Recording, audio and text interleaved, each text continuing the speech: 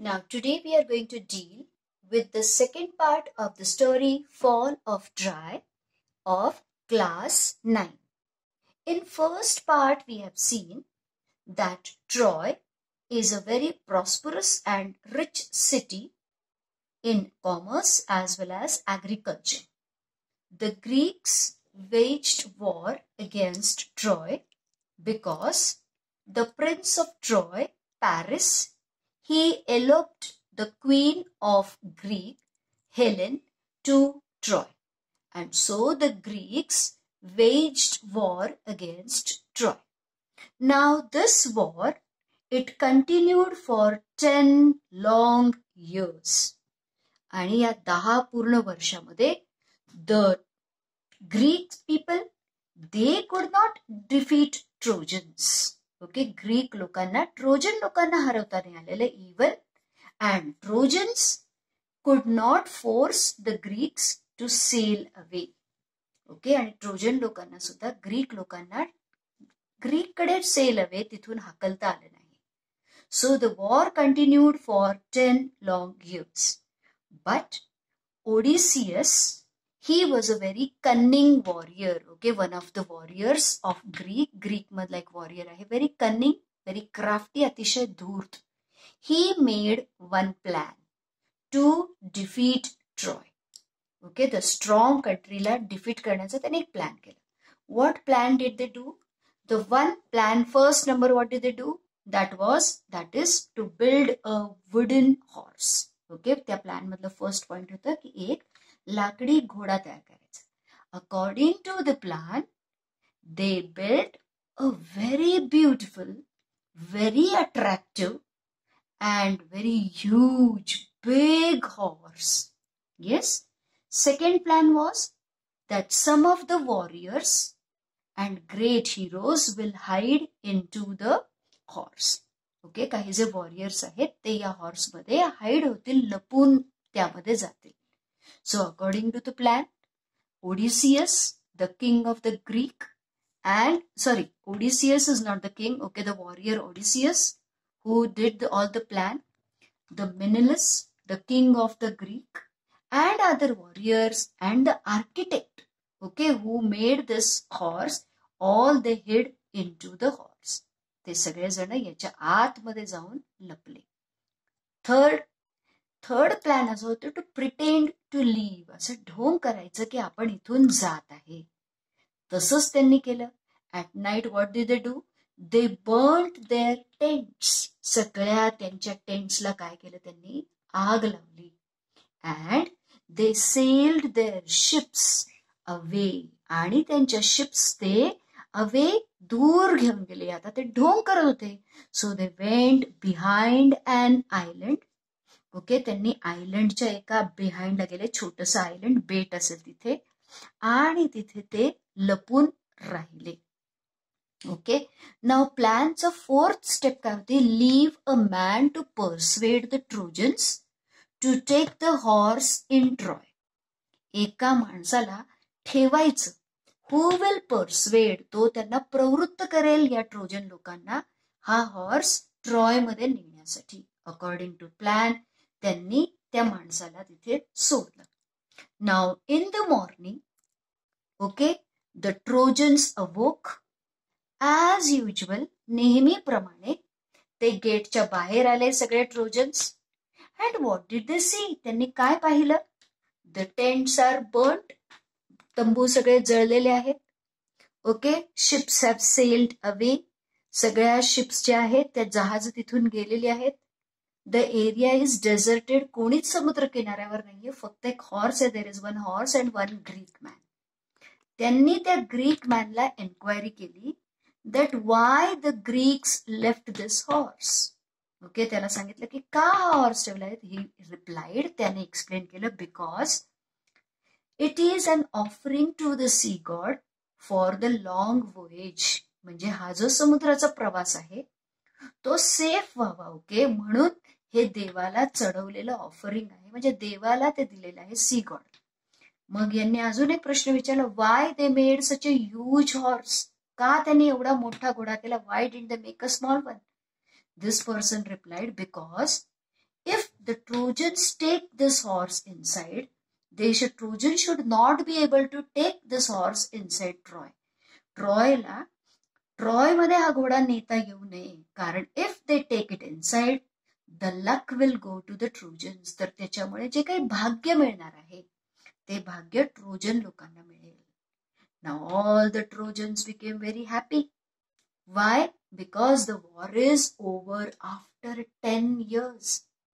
आणि शेवटी शांतता मिळाली म्हणून. अँड ॲज दे प्लॅन, त्यांनी जसं प्लॅन केलं होतं, एव्हरीवन वॉज कन्व्हिन्स्ड. सगळे जे ट्रोजन लोक होती कन्व्हिन्स झाले, त्यांना पटलं आणि ते म्हणाले येस, आपण काय करूया, हॉर्स आपल्या ट्रॉय मध्ये घेऊया. They broke the walls.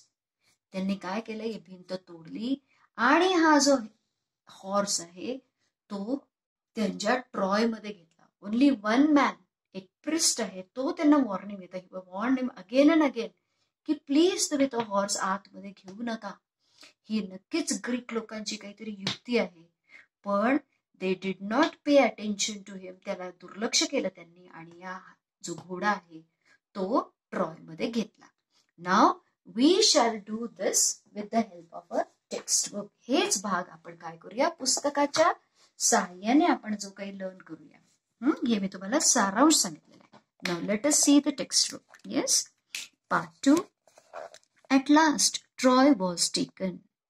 शेवटी ट्रॉयचा म्हणजे वॉज टेकन म्हणजे त्याच्यावरती ग्रीक लोकांनी ताबा मिळवला. नॉट बाय फोर्स, शक्तीने नाही, बट बाय अ ट्रिक, युक्तीने. It was the कन्निंग Odysseus. कन्निंग म्हणजे क्राफ्टी, धूर्त Odysseus, who thought of a plan to obtain victory. Victory आणि विजय, ज्याने विजय मिळवण्यासाठी एका युक्तीचा उपयोग केला. Let us build a great wooden horse. त्यांनी काय सांगितलं, चला आपण एक मोठा लाकडी हॉर्स तयार करूया, big enough to hold main inside it. आणि इतका मोठा बनवायचा की त्यामध्ये काही लोक जाऊ शकतील. And let some of R best fighters hide in the horse. आणि जे बेस्ट फायटर आहेत ते त्यामध्ये लपतील. Then let us burn R tents. Tents burn करूया, प्रिटेंड आणि ढोंग करू to sale away in R ships. But instead of selling away, पण लांब जाण्याऐवजी we will return in the night. आणि रात्री मात्र आपण परत येऊ. Wien the trojans R asleep, Trojan लोक शांत झोपलेले असतील, we will attack the city and burn and किल. आपण सिटीवरती आक्रमण करू आणि ट्रॉयला पूर्णपणे जाळून बेचिराग करू. The Greek leaders decided to follow the advice of the wise Odysseus. शेवटी सगळ्यांनीच फॉलो करायचं, त्यानुसार अंमलबजावणी करण्याचं ठरवलं. So a great horse of would was made by a skilled engineer. अतिशय स्किल्ड इंजिनियरने तो हॉर्स तयार केला. And greatest heroes मेनलिस, Odysseus himself and other entered it. आणि बाकी मेनलिस आणि हे सगळेजण त्यामध्ये प्रवेश केला. The last man to go in being the architect himself, who knew the secret of opening and shutting of the entrance. सगळ्यात शेवटी तो जो आर्किटेक्ट आहे, ज्याने तो घोडा तयार केला होता, त्याचं डिझायनिंग केलेलं, तो शेवटी गेला, कारण त्याला त्याचं घोड्याचं काही भाग कसा ओपन करायचं, दार कसं बंद करायचं हे त्याला माहित होतं. The evening the Greeks burned there tents. त्यांनी आपले जे काही तंबू होते ते जाळले. Sailed away in their ships, but they did not go very फार. पण जरी ते गेले पण ते जास्त लांब नाही गेले. Only one man was left behind to पर्सवेड the trojans to drag the horse in to the city. आणि एका माणसाला बाहेर ठेवलं, जो पर्सवेड करेल, त्यांना प्रवृत्त करेल तो घोडा त्यांच्या सिटीमध्ये घेण्यासाठी. Next day the trojans woke up. Trojans उठले, expecting to go out and fight as they had done for past 10 years. Expecting, त्यांना जसं अपेक्षा होती, पास्ट गेले 10 महिने जसे ते बाहेर येऊन युद्ध करत होते तसे ते बाहेर आले. What delight and surprise they felt. ओह, किती आनंद आणि आश्चर्य वाटलं त्यांना. At the site they saw on the C sure outside the walls. आणि ज्या वेळेला त्याने समुद्र किनाऱ्यावरचं दृश्य पाहिलं, काय दिसलं त्यांना? इट सीम्ड असं वाटत होतं that the long seize was over at last. जो हा लांब काळाचा वेढा आहे तो संपलेला आहे. The tents had bin burned. तंबू जळालेले आहेत. The shore was डेझर्टेड. डेझर्टेड एकाकी आहे समुद्रकिनारा. The Greek ships had all gone. आणि सगळ्या ग्रीक शिप्स गेलेल्या आहे. It's piece at last. शेवटी शांतता आहे. दे cried and opened wide their gates and came out in large number on the plain, glad to be free again to go where they pleased. आणि मोठ्या संख्येने सगळे gate उघडण्यात आले आणि एव्हरीवन केम आउट. दे वर व्हेरी हॅपी. 10 वर्षानंतर ते बाहेर येत होते आणि अतिशय प्लीज्ड, अतिशय प्रसन्न होते. Then they saw on the sands the huge wooden horse. आणि समुद्राच्या वाळूमध्ये त्यांनी बघितलं ह्यूज, अतिशय मोठा असा लाकडी घोडा. दे gathered round it in एस्टॉनिशमेंट, surprise. सगळेजण त्या भोवती जमा झाले. For it was indeed a wonderful piece of work. खरंच तो अतिशय म्हणजे सुंदर असा घोडा होता. ॲज दे वर wondering how the horse had bin build, दे वर वंडरिंग, इतका तो सुंदर कलेचा नमुना होता की ते विचार करत होते की कसं एवढा सुंदर घोडा तयार केलेला, why it had bin left behind, आणि का हा इथे ठेवण्यात आलेला आहे. They found a Greek with his hands tied together lying under it. एक ग्रीक माणूस त्यांना दिसला. त्याचे दोन्ही हात बांधलेले होते आणि तो घोड्याच्या खालच्या दिशेला लपलेला होता. Wien the trojans ड्रॅग्ड him out, त्यांनी त्याला पुल केलं, असं जोरात ओढून त्याला काढलं. द मॅन प्रिटेंडेड, आता तो माणूस पण बनेल होता, प्रिटेंड, ढोंग केलं, to be very फ्रायटेंड of them, त्याने पण ढोंग केलं एकदम घाबरण्याचं. खरं तर तो जाणून तिथे होता. When he was commanded to tail them why the Greeks had gone and why they had left this horse behind, he pretended to tremble very much and refused to speak. त्याला खूप विचारण्यात आलं की का हा घोडा सोडण्यात आलेला आहे. तर त्यांनी ढोंग केलं, ट्रेम्बल, जसं काही तो थरथर कापतोय भीतीने, आणि त्याने काहीही सांगण्यापासून रिफ्यूज केलं, मना केलं. Wien at last they threaten to kill him, पण शेवटी त्यांनी थ्रेटन आणि धमकी दिली त्याला की तुला आता मी जिवे मारून टाकू. He spoke and told them the false tail, false, आणि त्यांना खोटी खोटी कहाणी सांगितली. The Greeks R tired of the long war and have sailed away in their ships. Greek लोक पूर्ण युद्धाला कंटाळले आणि म्हणून ते इथून निघून गेले. But they are afraid of the long वॉयेज from home to, परंतु त्यांना या लांबच्या प्रवासाची थोडीशी भीती पण आहे, एवढ्या लांबचा समुद्र प्रवासाची. And so they have made this horse and left it as an offering to the God of the C, आणि म्हणून त्यांनी हा घोडा तयार करून देवाला वाहिलेला आहे. They wanted also to kill me and offer me as a sacrifice to the C God. खरं तर त्यांना मला सुद्धा मारायचं होतं आणि माझा बळी द्यायचा होता समुद्र देवतेला. बट आय एस्केप्ड, पण मी कसा बसा स्वतःची सुटका केली. अँड हिड फ्रॉम देम, आणि मी इथे लपलो. But why did the Greeks make such a huge horse, पण अजून एक प्रश्न म्हणजे की एवढा मोठा हॉर्स का केलाय. सम of the trojans asked and the कन्निंग Greek made this reply, आणि त्या धूर्त ग्रीकने परत काय उत्तर दिलं. If they had made a smaller offering, जर त्यांनी छोटा घोडा तयार केला असता, you might have taken it in to your city, तर तुम्ही तो ट्रॉयमध्ये घेऊन गेला असतात. And then the luck would have gone to the trojans, आणि त्या घोड्यामुळे येणारं भाग्य सुद्धा ट्रोजन लोकांना मिळालं असतं. And not to the Greeks, आणि ग्रीकच्या भाग्यवान त्यांना नसतं भाग्य मिळालं. That is why they made it to big to get inside your gates, आणि म्हणून त्यांनी तुमच्या गेटमधून आत येऊ नये इतका तो मोठा घोडा तयार केलाय. द ट्रोजन्स वर delighted to here this. Trojan लोकांना अतिशय आनंद झाला हे सगळं ऐकून. The Greeks have gone, they said, and the walls R no longer necessary. काय, ग्रीक तर गेलेले आहे आता काही या तटबंदीची आवश्यकता नाही. No fortification is needed. Let us make a whole in the wall and drag the horse in. आता आपण ती जी भिंत आहे त्याला भगदाड पाडूया आणि हे हॉर्स आत घेऊया. देअर वाईज प्रीस्ट, पण त्यांचा एक प्रिस्ट म्हणजे पुजारी, ओके, तो wise very intelligent, want them not to do so.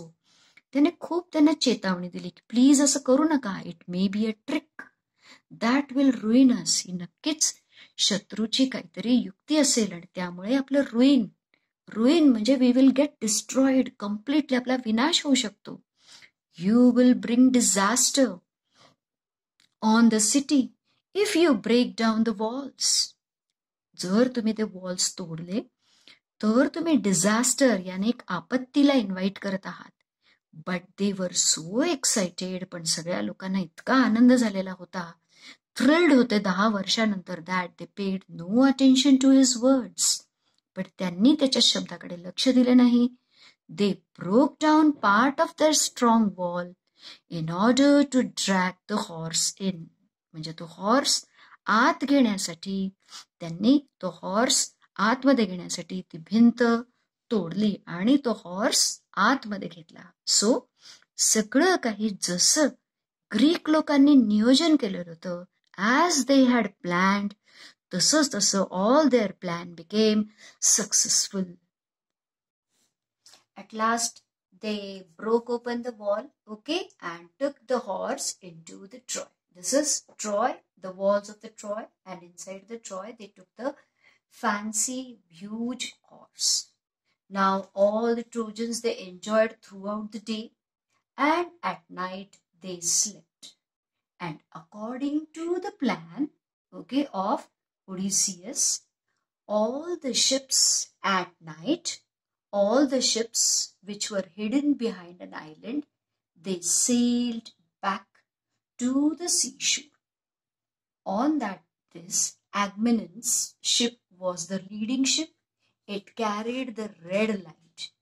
Over here, one Greek person, okay, the Greek man, who was just looking for this signal, as soon as he received this signal that all the Greek people, okay, all the Greek warriors, they have sailed up to the seashore back. He came down, gave a signal to the horse, tick, tick. All the soldiers on his signal, all the warriors came out of the horse and they opened all the gates, okay, they opened all the gates, and all these Greeks, they all entered into Troy and they burnt the Troy. Okay, they burnt everything. They burnt the whole city to ashes. त्या सगळ्या Greek लोकांनी हे पूर्ण Troy जाळून बेचिराख करून टाकलं. Old क्रिंग प्रायमा, okay, त्याचा जो वृद्ध राजा होता, ओके, प्राइम, त्याचा देहांत झाला. He was killed. हेक्टर्सची G wife आणि सिस्टर होते, दे were taken to Greece as a slave, गुलाम म्हणून त्यांना घेण्यात आलं. हेलनचा जो नवरा आहे मेनेलस, ओके, ही फॉरगेव हेलन. त्याने काय केलं, हेलनला माफ केलं आणि आपल्याबरोबर तो ग्रीसला घेऊन गेला. In this way the Troy was defeated. आणि अशा रीतीने ट्रॉय ही अतिशय बलाढ्य असणारी सिटी, ओके, अशा रीतीने पराभूत करण्यात आली, शक्तीने नाही तर युक्तीने. आता आपण हेच जी गोष्ट आपण आता सारांश बघितलेला आहे, that we shall learn through the text book, okay, काही शब्द, okay, through the text book word to word. Now over here there was a wise priest, okay. All that day the Trojans feasted, okay. Troy मध्ये राहणाऱ्या नागरिकांचं आपण त्यांना trojans म्हणतो. All day, त्या पूर्ण दिवस ट्रोजन लोक फीस्टेड, त्यांनी मेजवान्या केल्या. ड्रँक अँड सेलिब्रेटेड, त्यांनी पिणं वगैरे केलं आणि सेलिब्रेटेड, उत्सव साजरा केला. After all there celebrations they went to sleep and slept साऊंडली. आणि सगळं सेलिब्रेशन केल्यानंतर ते झोपी गेले अतिशय निवांतपणे, अतिशय गाढ. But that the day of rejoicing was soon followed by a night of a terror and death. पण या अतिशय आनंदाच्या दिवसानंतरच अतिशय भयानक असणारी रात्र त्यानंतर आली. The Greek ships had not sailed फार. त्या काही फार लांब गेलेल्या नव्हत्या. ॲज सुन ॲज दे वर हिडन बाय अन आयलंड, जसं की त्या एका आयलंडने एका बेटाच्या मागे लपल्या गेल्या, they had lowered there cells. त्यांनी लोअर केले आपले सेल्स, खालच्या दिशेला घेतले. अँड ड्रॉप्ड अँकर. अँकर करणे म्हणजे आपली जी काही शिप आहे ती थांबवलेली. And waited for the night. आणि रात्रीचा ते वाट पाहू लागले. In the darkness the fleet sailed back. रात्र झाल्याबरोबर फ्लीट म्हणजे अनेक शिप असतात, त्यासाठीचा हे what we can say collective noun आहे. अनेक शिपचा जो ताफा असेल, ओके, त्याला म्हणतात फ्लीट. Sailed back. सगळ्या बोटी परतल्या. And the leading ship was ॲग्मेनन्स. Okay, आणि त्यांच्यामधली जी लीडिंग सगळ्यात पुढे होती ॲग्मेनन्स ship, bore a red light high on it's मास्ट. मास्ट म्हणजे असा खांब सारखं असतं, पोल असतं, ओके, त्यावरती लाल दिवा होता. The Greek who was watching for the return of the fleet. एक ग्रीक माणूस जो ट्रॉयमध्ये होता, वॉचिंग, ओके, तो लक्ष ठेवून होता की ग्रीक लोक परतले का. Crept to the wooden horse. जसा त्याला तो लाल दिवा दिसला, त्याला कळालं that all the Greek people have return, all the Greek warrior परत आलेले आहे. तो त्या हॉर्स जवळ गेला. And gave the signal. त्याने सिग्नल दिले, खूण केली. The side of the horse open. हॉर्सची एक बाजू उघडण्यात आली. The Greeks climbed out. त्यामध्ये असणारे वॉरियर बाहेर आले. Opened the gates. त्यांनी सगळे गेट्स उघडले. The hole Greek army entered the sleeping city. अतिशय आवाज न करता सगळे ग्रीक लोक, आर्मी पटपट पटपट सगळ्यांनी पूर्ण ट्रॉयमध्ये प्रवेश घेतला. इमिजिएटली द ग्रीक्स, आणि ते पूर्ण तयारीनिशी झालेले होते, set fire to houses and towers and palaces and began to burn and kill. आणि सगळी घरं म्हणा, मनोरे म्हणा, राजवाडे म्हणा, सगळ्यांना त्यांनी आग लावली आणि कत्तल सुरू केली. Troy was filled with the site of a leaping flames. पूर्ण ट्रॉयमध्ये फक्त काय दिसत होतं, तर वरच्या दिशेने जाणाऱ्या ज्वाळा. ओके, वरच्या दिशेने फक्त ज्वाळा दिसत होत्या, पूर्ण आग लागलेली दिसत होती. लीपिंग फ्लेम्स म्हणजे उंच जाणाऱ्या, लीपिंग म्हणजे उडी मारणे, उंचच्या उंच जाणाऱ्या आगीच्या ज्वाळा दिसत होत्या. And the sound of shouting and the noise of weapons. लोक शाउटिंग करत होती, जोर जोरात किंचाळत होती. काही वेपन्स, शस्त्रास्त्रांची आवाज येत होती. And the cries of weeping women. आणि स्त्रिया वगैरे जोर जोरात रडताना त्यांचा आवाज येत होता. Sleeping trojans स्प्रँग out of their beds. आता जे झोपलेले ट्रोजन होते, ट्रॉयची लोक होती, ती आली म्हणजे त्यांच्या ज्या काही असेल ते उठली. But they were taken by surprise. पण त्यांना आश्चर्याचा धक्काच लागला. देअर एनिमीज वर राईट इनसाइड देअर वॉल्स. तर त्यांचा शत्रू अगदी त्यांच्या घरात म्हणजे पूर्ण शहरात होता. And many of the trojans were killed before they could put on their armour and seize there weapons. म्हणजे आपलं चिलखत घालून शस्त्रास्त्र घेण्याच्या आधीच त्यांना मारण्यात आलं. A bright light late up the night sky as palaces and houses, temples and towers went up in flames. सगळे घरं, देऊळ, टॉवर्स, मिनार सगळे जळत होते आणि पूर्ण आकाश लिट अप. पूर्ण रात्रीचं आसमंत प्रकाशित झालं होतं त्यांनी. The trojans fought as well as they could. काही ट्रोजन्स लोकांनी त्याचा मुकाबला केला जेवढं त्यांना जमेल तेवढं. But it was all in Wien. In Wien of no use. परंतु त्याचा काही एक उपयोग झाला नाही. ओल्ड किंग प्रायम, त्यांचा जो वृद्ध राजा होता, was killed with all his brave sons. त्याच्या पूर्ण सगळे जे त्याची मुलं होती त्या सर्वांचं सुद्धा मारण्यात आलं, सगळ्यांना मारण्यात आलं. Hectares wife and his old mother and sister वर carried of as a slaves by the conquerors. Conqueror म्हणजे विजेता. तर ग्रीक लोकांनी हेक्टरच्या आईला आणि सिस्टरला स्लेव, गुलाम म्हणून त्यांच्या ग्रीकला नेलं.